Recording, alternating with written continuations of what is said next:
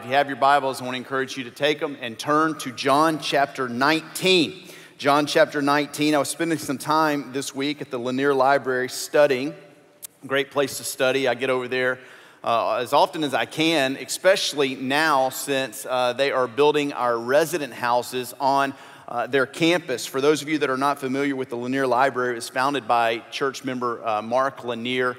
He and Becky back in 2010 decided to build a library that could be opened up to the public, and it's a wonderful place, 100,000 volumes that people have access to. I'm told it's the world's largest personal theological library. It's very serene. If you've never made it over there, I would encourage you, if you're ever looking for a quiet place to study, to just pray and be with the Lord, go over there. It is a gem in our community, and they host lectures nearly every month or so, and they bring in world-class scholars and theologians to just address certain topics that they are experts in. This month they have an all-Spanish lecturer coming, again, just to be a blessing to our community. Now, when we were forming the residency program, currently we have 23 residents. When we were talking about the vision of this residency program, you as a church bought into it, and so 23 residents now serve on our team, and they are getting their education at the seminary of their choosing. That's part of the policy of being a resident. You have to be within 10 years of your high school graduation, and you have to be working on your seminary, your master's in Bible, and you get your practical experience serving here in our church. And we've got residents that serve on all of our campuses. They serve in their passion area of ministry, and so it could be student ministry, it could be worship ministry, it could be missions ministry. They're serving all over our church, children's ministry. And one of the first questions that we had when we began this residency program was, where are they going to live? And many of you opened up your home and allowed these residents who had graduated college to live in your house, and I want to thank you so much for doing that. I hope that it was a good experience for you. But we, beginning this, Mark and the foundation came to us and said, what if we build housing on our campus for your residents? They can live there in community with one another, and they can do their schooling at the library, study, write their papers there, and then work for you and in the church. And we said, that would be a wonderful idea. And so we broke ground last year, and I brought some pictures just to show you some updates of what's going on at the campus. I want you to see it and rejoice in it. This is one of the residents' housing that a couple of the residents will live in, and you'll see that there's a bunch of buildings going up right here. I think we've got an aerial shot of it coming up right there, and you'll see on this back row, there's going to be houses, cottages all around there. It's going to be a little village. They've actually put in a little community house, a non-alcoholic pub, if you will. So these residents can get together after these lectures, and they can talk and debate theology, and they can complain about their bosses here at the church, and they can just live in community together. It's going to be great. He's also building a learning center here that is just beautiful. If you haven't been over there, it's going to kind of be an exact replica of Christ Church in Oxford. It's just beautiful. Be able to sit 300 to 400 and dine there. We're so grateful for the partnership that we have with the Lanier Library and Foundation. On just a couple of things about the resident housing. Number one is you can't register to live in this housing, okay?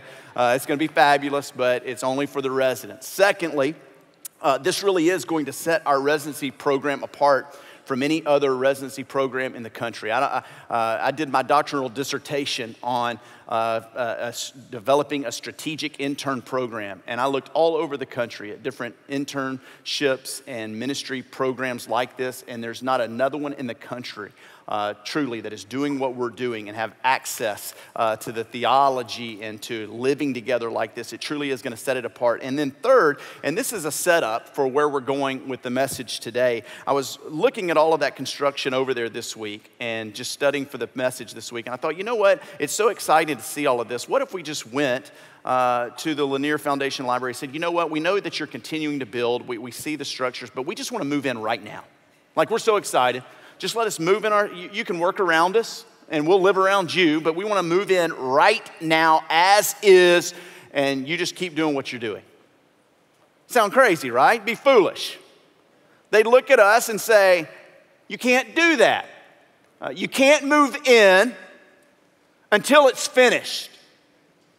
You can't move forward. You can't do what you want to do until the project has come to completion.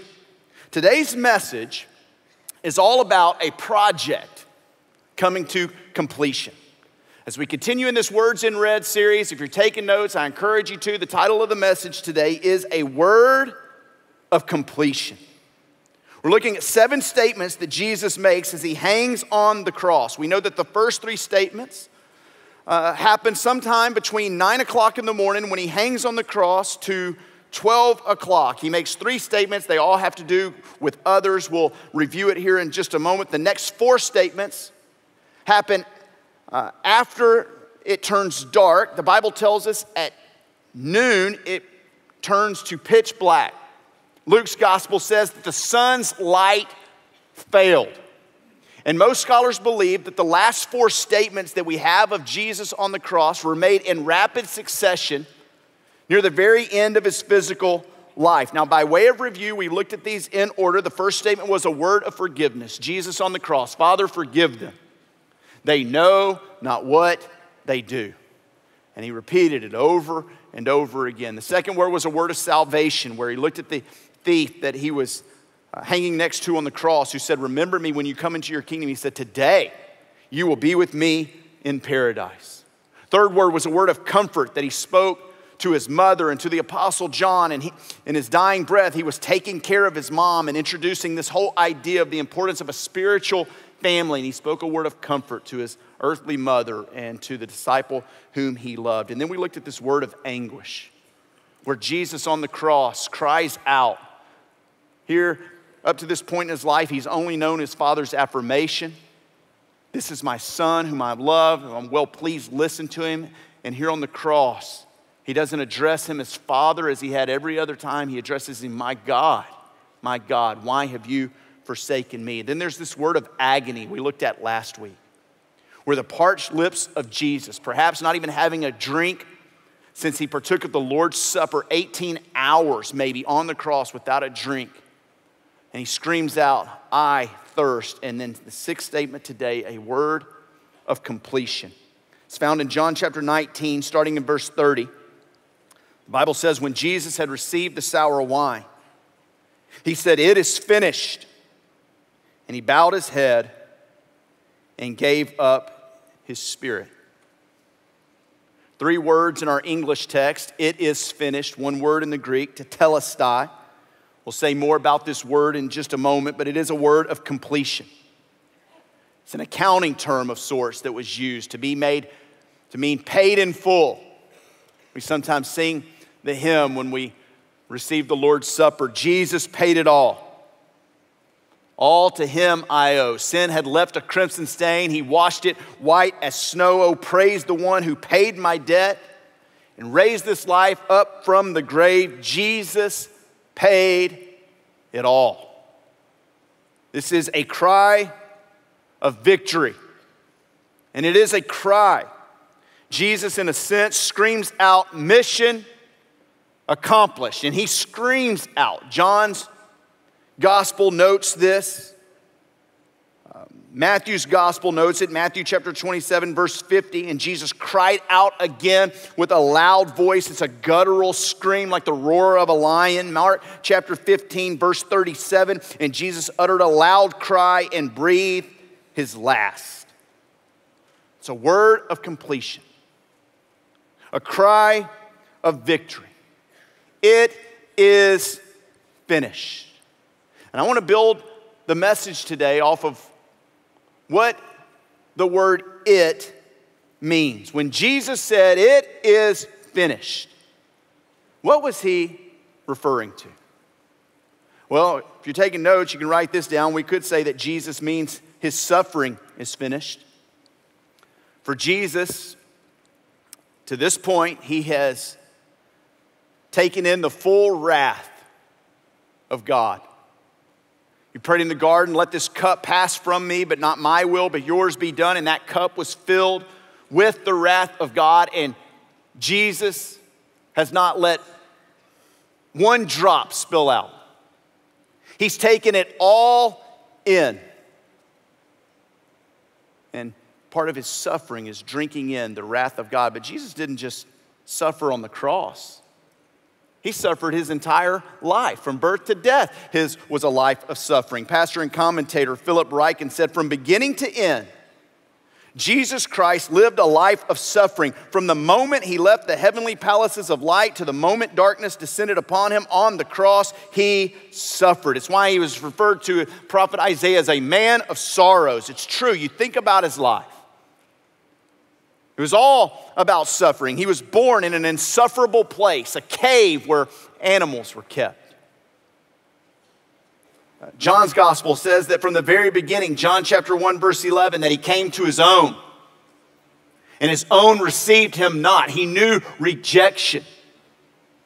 Isaiah chapter 53, verse 3, he was despised and rejected by men.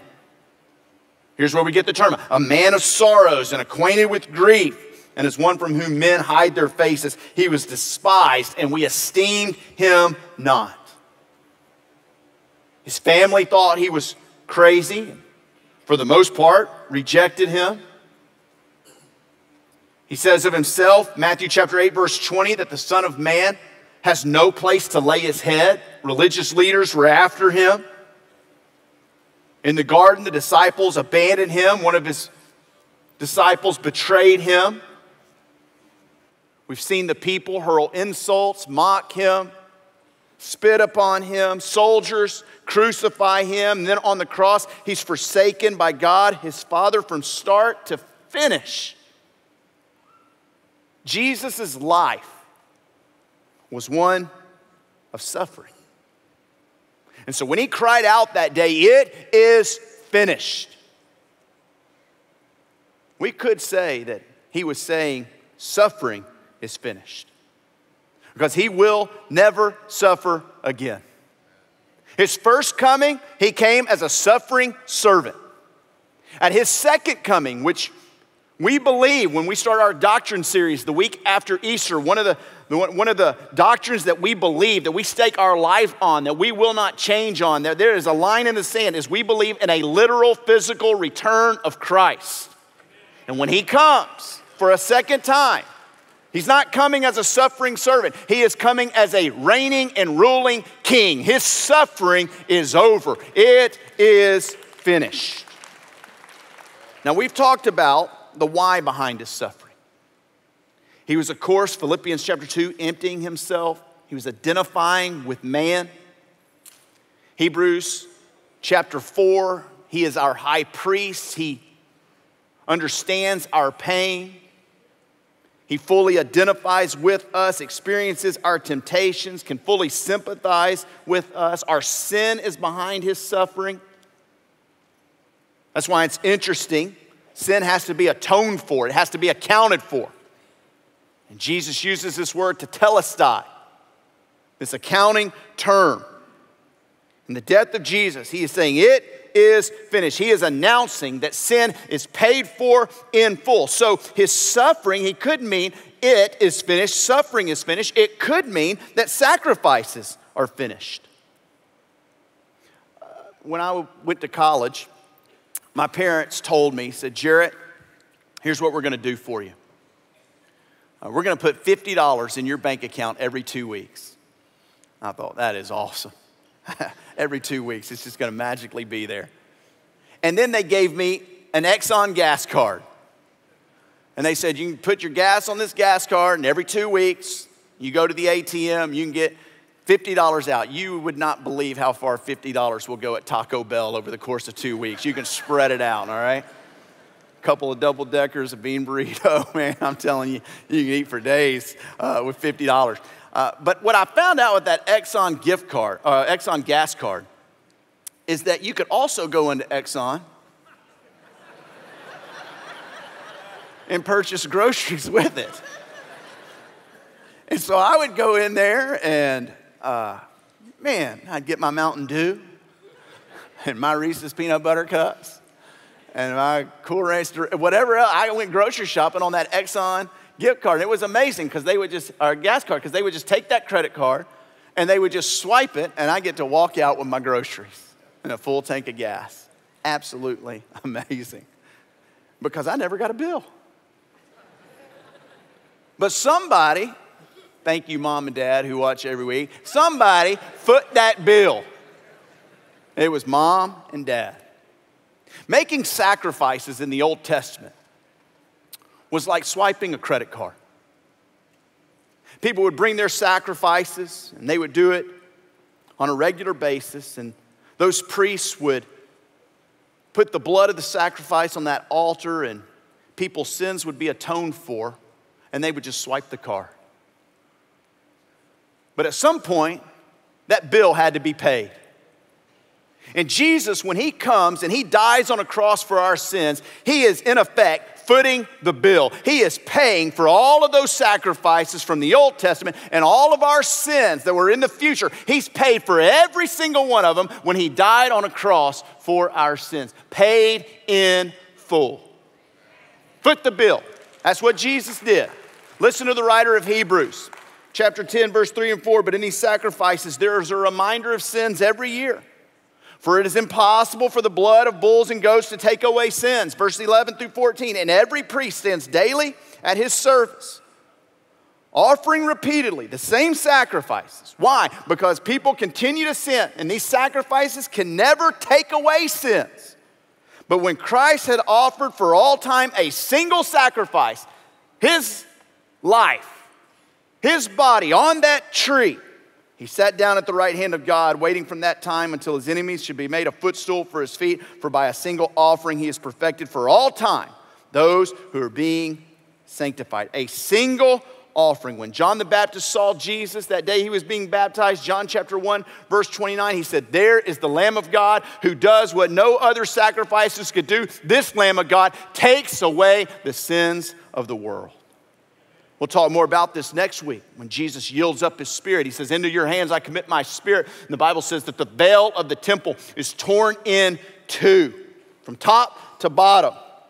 And yes, that represented we have access to God, but the exclamation point of having access to God is what gets us that access. It's not the blood of bulls and goats anymore. It's the blood of Jesus, the sacrifice of Jesus. So when Jesus says, "It is finished," he could say, my suffering is finished. Sacrifices, once and for all. The single offering is finally made. Sacrifices are finished. He could have meant, Satan is finished.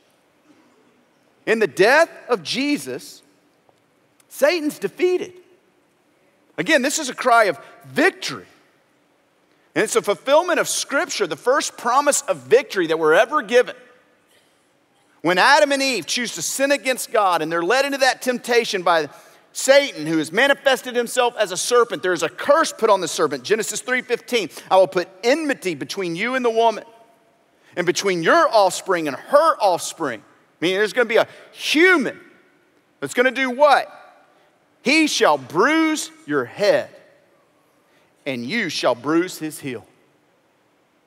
In that prophecy, you have the bruising of the heel, Jesus, being put on a cross.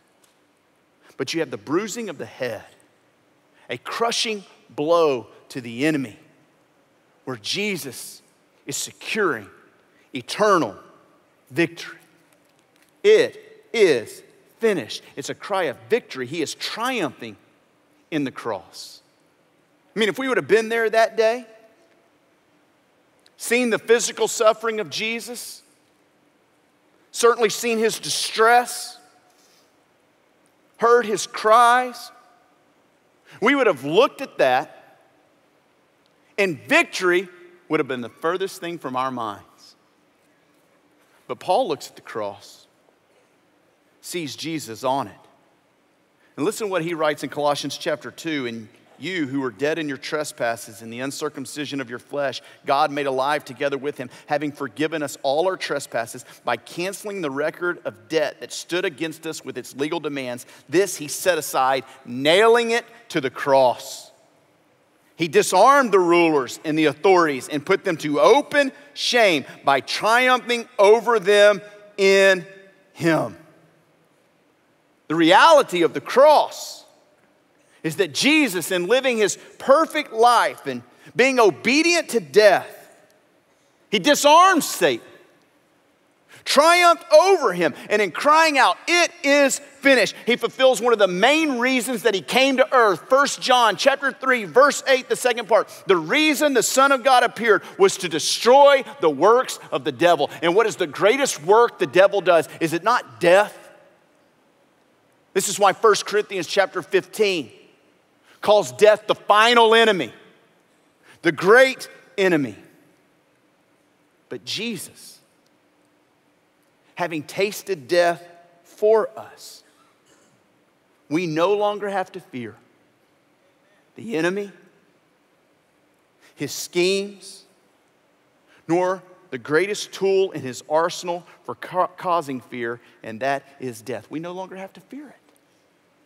Hebrews chapter 2, verse 14 and 15, since therefore the children share in flesh and blood, he himself likewise partook of the same things, that through death he might destroy the one who has the power of death, that is the devil, and deliver all those who through fear of death are subject to lifelong slavery. The cross is the single greatest trophy of triumph that a Christian has. You know what I'm talking about when I say crosses, don't you? I brought a couple of these. We all get crosses when we were, now I ain't talking about participation trophies, all right? I'm talking about trophies you win. Trophies you get for putting in the work, paying the price. I have two trophies here. This is from pre-T camp, 1989. 1990, back-to-back, Star Camper Awards, preteen camp, 11 and 12 years old. Did I tell you it was back-to-back preteen camper of the year right here, Star Camper? Now, hold your applause. I know, hold your applause. Now, I got these trophies because at preteen camp, you had to memorize a number of verses. You got it for serving in different capacities. I got these trophies, and I'm pretty proud of these trophies, all right? It's kind of an oxymoron, isn't it? Being proud of a preteen camp trophy. And so I keep these up in my office, not on my desk where everybody can see them, but in my bookshelf where everybody can see them, all right? And so, proud of these trophies. You get trophies for accomplishments. They're awards. You know, there's a reason that we put a cross on the top of our steeple, church tower out there. There's a reason. We don't just decorate our homes with crosses because it's good for decorations. There's something deeper than that. We don't just wear crosses around our neck because it's jewelry and it looks nice. No, the cross is a trophy of the greatest victory that Jesus has ever won. He defeated Satan, hell, and the grave once and for all. It's a trophy. And so when Jesus says it is finished, his suffering is finished. Sacrifices are finished. Satan is finished. And we could say salvation is finished. We talk about the finished work of Jesus on the cross. It is finished. What is the finished work of Jesus? What do we mean when we say that? Jesus oftentimes would say, I've come to do my Father's will. I've got work that God the Father has given me to do. Let me give you some examples. John chapter 4, verse 34. Jesus said to them, my food is to do the will of him who sent me and to accomplish his work. John 6:38, for I have come down from heaven not to do my own will, but the will of him who sent me. Luke chapter 12, verse 50, I have a baptism to be baptized with, and how great is my distress until it is accomplished. The work of God was to accomplish the will of God.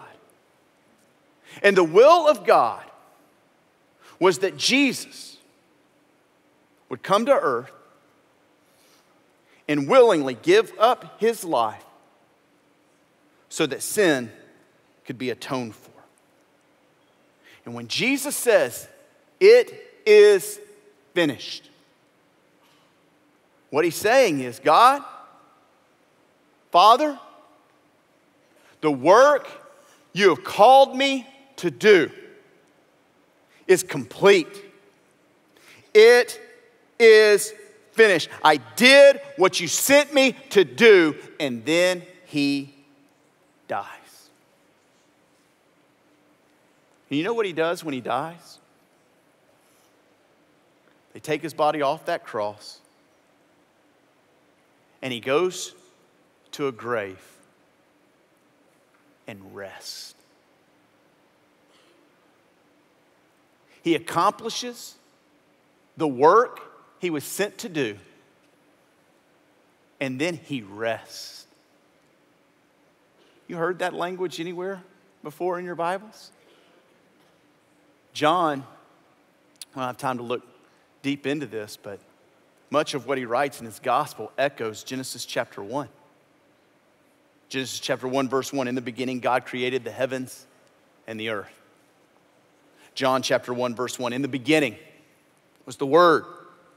The Word was with God. The Word was God. In Genesis chapter 1, we read about light and darkness. You read John chapter 1, Jesus, the true light, has come to this dark world. In Genesis chapter 1, there are 7 days of creation. He works 6 days and he rests on the 7th. In John's gospel, there are 7 signs, 7 major miracles that point to a new creation. In Genesis chapter 1, God rests on the 7th day. In John's gospel, Jesus is resting in the grave after his 7th sign, Jesus dying on the cross. The words are closely aligned. You can't miss this. It's not a coincidence. Listen to Genesis chapter 1, verse 30 through Genesis chapter 2. And God saw everything that he had made, and behold, it was very good. And there was evening and there was morning the 6th day. He completed his work on the 6th day. When was Jesus dying on the cross, completing the work of salvation? The 6th day. And what does God do after he creates the earth? Thus the heavens and the earth were what? Finished. Finished.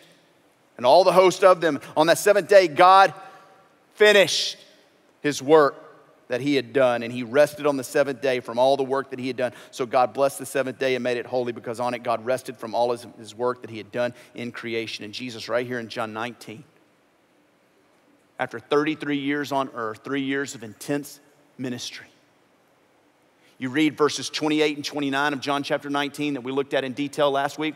If you look at it in your Bibles, what does it say? Jesus, knowing that it was finished, fulfilled the last prophetic scripture, taking of the sour wine. It's a play on words. Knowing it was finished, he says, it is finished. And what is he saying? The work of recreation, the work of redemption is done. Mission accomplished. And while recreation won't be consummated until a future date that is set by the Lord himself, it's going to happen. It's as sure as happened as you and me being in this room today. It's beautiful, isn't it? It is finished. His suffering is finished. And to be clear, our suffering isn't finished. We still live in a fallen world. We're going to suffer. But because he suffered, we have one that is always with us in our suffering. He can identify with us. Sacrifices are finished. He is the full and final sacrifice. Satan is finished. Doesn't mean sin is finished. We still battle. But the Bible says, Ephesians chapter 6, our battle is not against flesh and blood. There's still a spiritual war that's going on. But Satan, who tempts us to evil and leads us to sin, while he is roaming this earth, 1 Peter says, like a roaring lion, he is roaring, but his teeth have been knocked out at the cross. He has no bite, all right? Jesus, you know, in the word, his God the Father, his sensei said, finish him, all right? Karate Kid reference for all my 80s friends, okay? And Jesus finished it. Salvation is finished, to telestai. Now again, this word has such a wide range of meaning. It can be used as an accounting term. It means to reach a goal, to accomplish, to bring to an end of something, to finalize, to perfect. That's exactly what Jesus did in living his life and dying on the cross. He brings to completion a life of obedience and faithfulness to God. He accomplishes our salvation in finishing his race perfectly. He promises that he will perfect us along the way. And we will never be able, until we die or he comes, we will never be able to say, we are finished. We are a work in progress. He finished his work on the cross, but he's not finished with us. I was reminded just in studying this week, Ruth Bell Graham, the wife of Billy Graham, when she passed away in 2007, before she passed away, she had seen a construction sign while she was driving.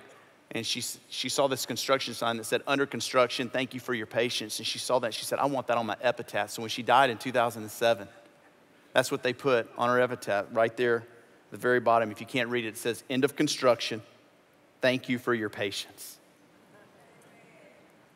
Jesus, the one who perfectly completed his race, has promised to perfect us.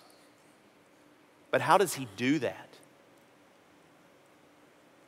Let me give you some closing application as we bring this message to an end here, because I always want you to have application. I want you to, what we talk about on Sundays ought to be helping us Monday through Saturdays to live a life pleasing to the Lord, helping us grow in our relationship with the Lord. Let me give you 3 points of application from this message right here. Number 1 is rest in the finished work of Christ. This is for sure application number 1. There are some of you here today listening to me online, and you are working like crazy to live a life that is pleasing to God, to somehow earn his favor, somehow earn your salvation, thinking that if your good in life just outweighs the bad, and it's as if there's this cosmic scale that when you die, if the good will outweigh the bad, then you get to go be in the presence of God forever and ever. You get to go to heaven, and it couldn't be any further from the truth. Because Jesus finished the work of salvation on the cross. Anything we add to it actually takes away from it.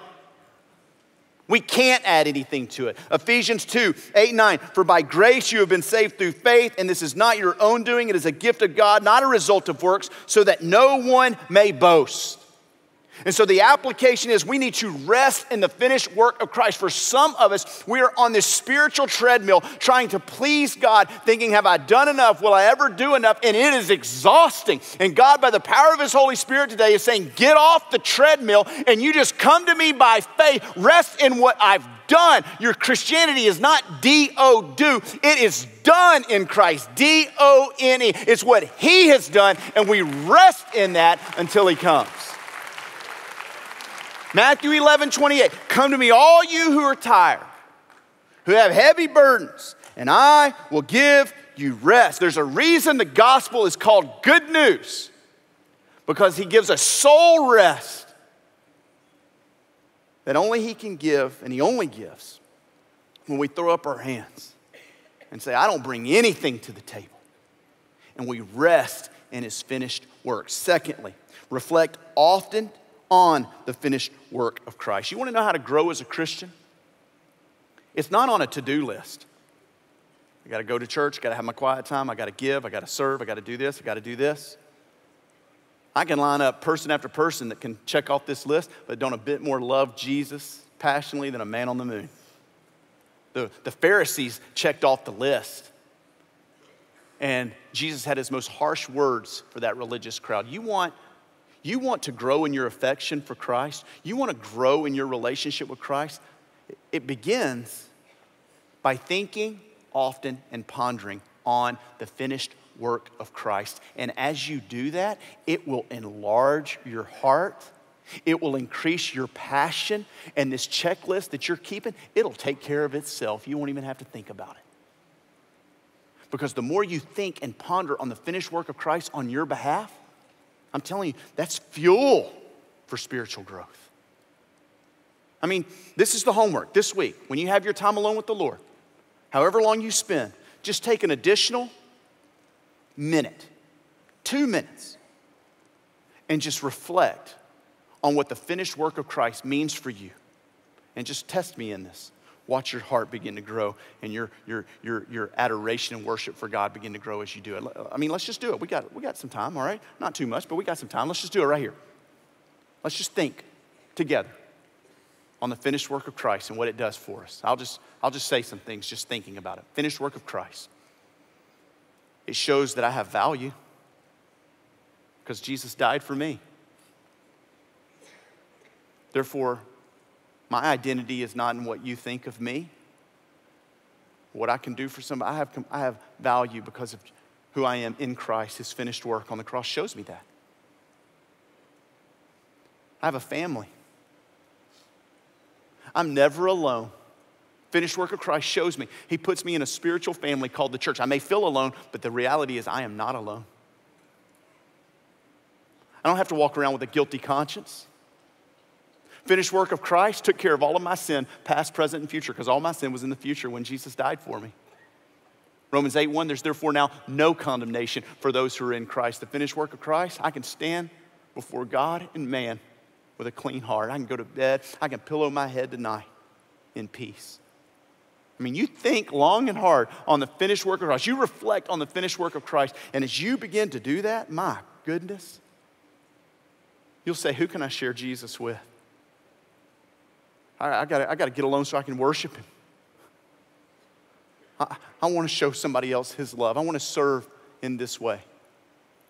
Reflecting and pondering on the finished work of Christ. And then third and finally, resist sin and temptation from the finished work of Christ. Resist sin and temptation from the finished work of Christ. What do I mean by this? Jesus secured our victory, dying on the cross. He crushed the head of Satan. The war has been won. But there is a spiritual battle every single day. The enemy's tempting us, luring us away from God. How do we fight this battle? Well, when I say resist sin and temptation from the finished work of Christ, what I'm saying is when you face spiritual battles, you're not so much fighting for victory as you're fighting from a place of victory. Because in the finished work of Christ, what does it do for you? It shows you that Jesus died, and when we trust in his death and his burial and his resurrection, the Spirit of God lives in us. Therefore, according to 1 John 4:4, he who is in us is greater than he who is in the world. And so there is not a sin that can have a consistent, habitual victory over me because the Holy Spirit is in me. There's not a stronghold that I have to be addicted to, that I can't kick, if the Spirit of God is living in me. This is what the finished work of Christ does for me. When I come and I think about the finished work of Christ and resisting sin and temptation from the finished work of Christ, I am realizing that when I come to the cross, I have died. Paul said, I've been crucified with Christ. It's no longer I who live, but it's Christ who lives in me. I have his Spirit empowering me to say no to sin, no to the enemy, and yes to the Holy Spirit of God. Our job is to simply abide, submit, surrender, and the victory is ours. March Madness, 2 more teams in it tonight. Got any UT fans out there? You're the only ones with your bracket still intact, all right? Good luck. It's been madness this year. I was thinking about March Madness, watching these games last night, thinking about this sermon. It is finished, because here's the deal.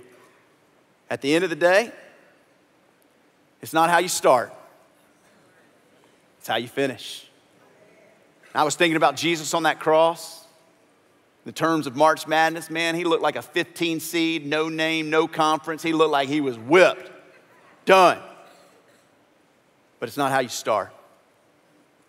It's how you finish. And Jesus beat the number 1 seed called death on the cross. He beat Satan and sin. And he cries out in victory, a word of completion. It is what? Finished. Let's pray together. Thank you for joining us online. We hope today's experience encouraged and challenged you. At Champion Forest, we are passionate about all kinds of people coming to know God, to grow in their relationship with Him and others, and then to go out and make a difference in the world. We would love the opportunity to talk and pray with you. To connect with us, just go to championforest.org/connect. And hey, of course, we can't wait to welcome you on campus in person on one of our locations. We'll see you soon.